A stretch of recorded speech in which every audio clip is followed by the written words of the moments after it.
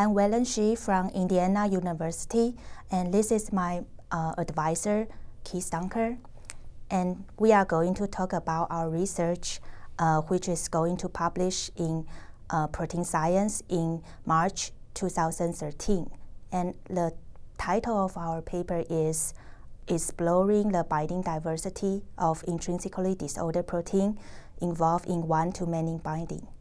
So for many years, people have discussed the importance of disordered proteins for binding to multiple partners.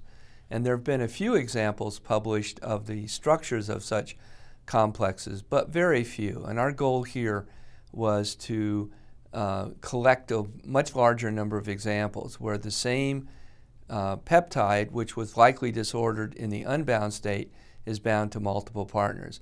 Wei-Lun will describe our strategy for finding these examples. Yes.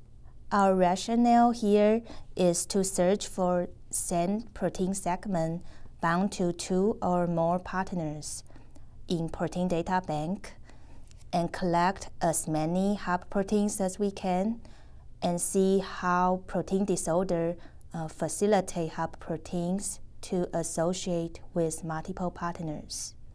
The sequence identities between partners should be less than 25%.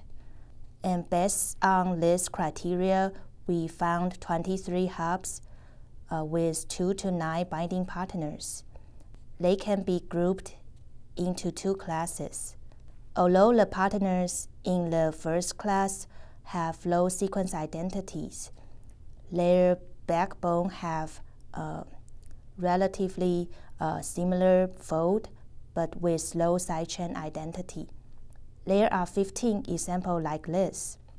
On the other hand, there are 8 examples in class 2, and those proteins' backbone have completely different folds. So in the first class, we have 5 partners bound to one chain. This is actually the nuclear receptor 1 and 2 that have almost identical sequences, but they have the same binding motif. And what we've done in this figure is we've superimposed the backbones, and that leads to a superposition of the peptides bound to each protein.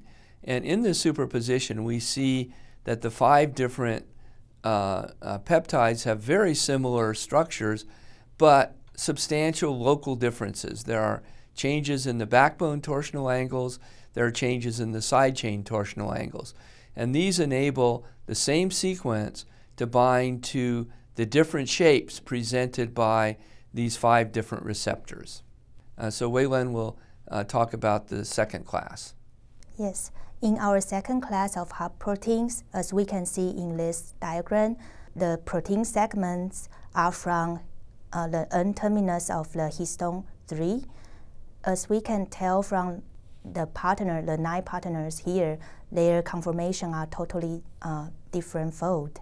So therefore, this segment cannot be superimposed well, just like the one showing in the center.